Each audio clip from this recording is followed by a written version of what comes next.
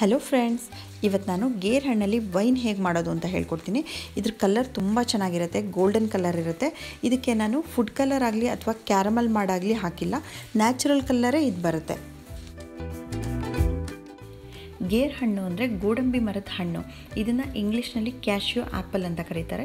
ತುಂಬ ಜನ ಇದನ್ನು ನೋಡಿರಲ್ಲ ಗೇರ್ ಹಣ್ಣು, ಅಂಥವ್ರಿಗೋಸ್ಕರ ಇದನ್ನ ತೋರಿಸ್ತಾ ಇದ್ದೀನಿ. ಮರದಲ್ಲಿರಬೇಕಾದ್ರೆ ಈ ರೀತಿ ಇರುತ್ತೆ, ಕೆಳಗಡೆದು ಗೋಡಂಬಿ. ಅದನ್ನು ನಾವು ಕಟ್ ಮಾಡಿ ತೆಗೆದುಬಿಟ್ಟು ಈ ಹಣ್ಣನ್ನು ನಾವು ಚೆನ್ನಾಗಿ ವಾಶ್ ಮಾಡಿಬಿಟ್ಟು ಯೂಸ್ ಮಾಡೋದು.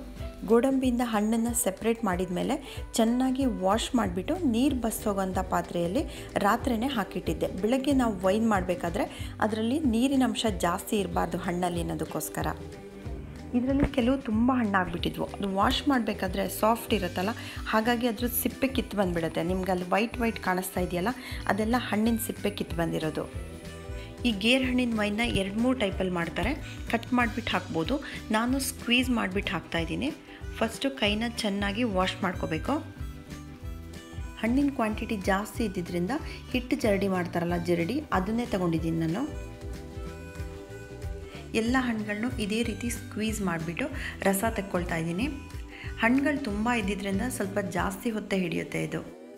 ಈ ವೈನಿಗೆ ಬರೀ ಹಣ್ಣಿನ ಜ್ಯೂಸ್ ಮಾತ್ರ ತಗೊಳ್ತೀನಿ ನಾನು. ಹಣ್ಣನ್ನು ಚಿಕ್ಕದಾಗಿ ಕಟ್ ಮಾಡಿ ಕೂಡ ಮಾಡ್ಬೋದು. ಒಂದು ಹಣ್ಣನ್ನು 4 ಪೀಸು ಅಥವಾ 6 ಪೀಸ್ ಮಾಡ್ಕೊಂಬಿಟ್ಟು ಡೈರೆಕ್ಟಾಗಿ ಹಾಕೋದನ್ನ. ಇದಕ್ಕೆ ಮುಂಚೆ ನಾನು 2-3 ಸಲ ಆ ರೀತಿ ಮಾಡಿದ್ದೆ. ಈ ಸಲ ಮಾತ್ರ ಜ್ಯೂಸ್ ತೆಗೆದ್ಬಿಟ್ಟು ಹಾಕ್ತಾಯಿದ್ದೀನಿ. ಬೇರೆ ಹಣ್ಣಿನ ವೈನಿಗೆ ಕಂಪೇರ್ ಮಾಡಿದರೆ ಹೈಯೆಸ್ಟ್ ಆಲ್ಕೋಹಾಲ್ ಕಂಟೆಂಟು ಈ ಗೇರ್ ಹಣ್ಣಿನ ವೈನಲ್ಲೇ ಇರೋದು. ಈ ವೈನನ್ನು ತುಂಬ ದಿನ ಫರ್ಮೆಂಟೇಷನ್ ಮಾಡಿದರೆ 12% ಅಷ್ಟು ಆಲ್ಕೋಹಾಲ್ ಕಂಟೆಂಟ್ ಇರುತ್ತೆ ಅಂತ ಹೇಳ್ತಾರೆ. ಹಣ್ಣಿಂದ ಚೆನ್ನಾಗಿ ರಸ ಎಲ್ಲ ತೆಗೆದಾಯಿತು. ಇಷ್ಟು ಕಲೆಕ್ಟ್ ಆಗಿದೆ ನೋಡಿ.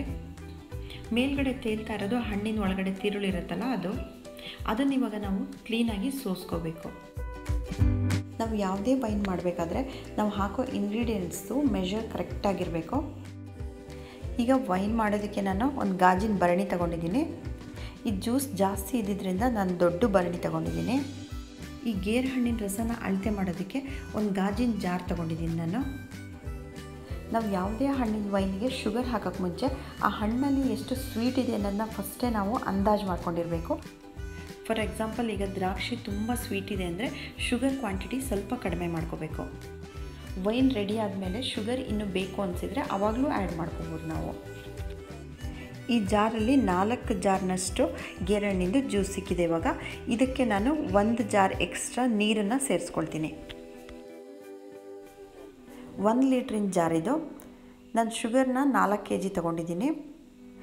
5 ಲೀಟ್ರಿಗೆ 4 kg ಶುಗರ್ ತೊಗೊಂಡಿದ್ದೀನಿ. ಶುಗರ್ ಏನಾದರೂ ಕಡಿಮೆ ಆದರೆ ಆಮೇಲೆ ನಾವು ಸೇರಿಸ್ಕೋಬೋದು. ಈ ವೈನ್ ಫರ್ಮೆಂಟೇಷನ್ಗೆ ಗೋಧಿ 3 ಟೇಬಲ್ ಸ್ಪೂನ್ ತೊಗೊಂಡಿದ್ದೀನಿ. ಅಕ್ಕಿ 2 ಟೇಬಲ್ ಸ್ಪೂನ್ ತೊಗೊಂಡಿದ್ದೀನಿ. ಈ ಅಕ್ಕಿ ಮತ್ತು ಗೋಧಿ ಬದಲು ಡ್ರೈ ಈಸ್ಟ್ ಅಂತ ಸಿಗುತ್ತೆ, ಅದು ಕೂಡ ಹಾಕೋಬೋದು. ಇದೆಲ್ಲ ಹಾಕಿದ ಮೇಲೆ ಚೆನ್ನಾಗಿ ಮಿಕ್ಸ್ ಮಾಡ್ಕೋಬೇಕು. ನೀವು ಮಿಕ್ಸ್ ಮಾಡಬೇಕಾದ್ರೆ ಅಥವಾ ಮಧ್ಯದಲ್ಲಿ ಕೈ ಆಡಬೇಕಾದ್ರೆ ವುಡನ್ ಸ್ಪೂನೇ ಯೂಸ್ ಮಾಡಬೇಕು. ಲಾಸ್ಟಲ್ಲಿ ನಾನು 1 ಲೀಟ್ರಷ್ಟು ನೀರು ಹಾಕ್ತಾಯಿದ್ದೀನಿ. 4 ಲೀಟ್ರ್ ಗೇರ್ ಹಣ್ಣಿನ ಜ್ಯೂಸಿಗೆ 1 ಲೀಟ್ರ್ ನೀರು ಆ್ಯಡ್ ಮಾಡ್ತಾಯಿದ್ದೀನಿ. ಕೊನೆಯಲ್ಲಿ ಒಂದು ಸಲ ಮಿಕ್ಸ್ ಮಾಡಿಬಿಟ್ಟು ಇದನ್ನು ನಾವು ಕ್ಲೋಸ್ ಮಾಡಿ ಗಾಳಿ ಆಡದೇ ಇರೋ ಥರ ಅದ್ರ ಮೇಲೆ ಬಟ್ಟೆ ಹಾಕಿಬಿಟ್ಟು ಟೈಟಾಗಿ ಕಟ್ಟಿಬಿಟ್ಟು ಇಡಬೇಕು. ಒಳಗಡೆ ಮುಚ್ಚಳ ಹಾಕಿಬಿಟ್ಟು ಅದ್ರ ಮೇಲೆ ಬಟ್ಟೆ ಹಾಕಿ ಟೈಟಾಗಿ ಕಟ್ಟಿಡ್ತಾಯಿದ್ದೀನಿ.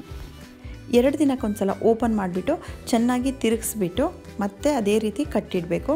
ನಾನಿದು 1 ವೀಕ್ ಆದಮೇಲೆ ಓಪನ್ ಮಾಡಿದ್ದನ್ನು ತೋರಿಸ್ತಾ ಇದ್ದೀನಿ. ಒಂದೊಂದು ಸಲ ತಿರುಗಿಸೋದು ಮರ್ತೋಗಿ ಮಿಸ್ ಆದರೆ ಅದರಿಂದ ಏನೂ ಪ್ರಾಬ್ಲಮ್ ಇಲ್ಲ. ಇವಾಗ ಈ ವೈನ್ಗೆ 25 ದಿನ ಕಂಪ್ಲೀಟ್ ಆಗಿದೆ. ನಾವಿದನ್ನು ಓಪನ್ ಮಾಡಿಬಿಟ್ಟು ಫಿಲ್ಟ್ರ್ ಮಾಡ್ಕೋಬೇಕು. ನಾವಿವಾಗ ಒಂದು ಸ್ಟ್ರೇನರ್ ತೊಗೊಂಡು ಸೋಸ್ಕೋಬೇಕು. ಆಮೇಲೆ ಒಂದು ಕ್ಲೀನಾಗಿರೋ ಕ್ಲಾತ್ ತೊಗೊಂಡು ಅದರಲ್ಲಿ ಮತ್ತೆ ಫಿಲ್ಟ್ರ್ ಮಾಡ್ಕೋಬೇಕು. ಫರ್ಮೆಂಟೇಷನ್ ಆದಾಗ ವೇಸ್ಟ್ ಎಲ್ಲ ಮೇಲ್ಗಡೆ ಬಂದು ಕಲೆಕ್ಟ್ ಆಗಿರುತ್ತೆ.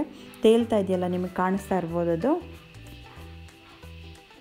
ಅದು ಜಾಸ್ತಿ ಇದ್ದರೆ ನೀವು ಇನ್ನೂ 2-3 ಸಲ ಫಿಲ್ಟ್ರ್ ಮಾಡ್ಕೋಬೇಕಾಗತ್ತೆ.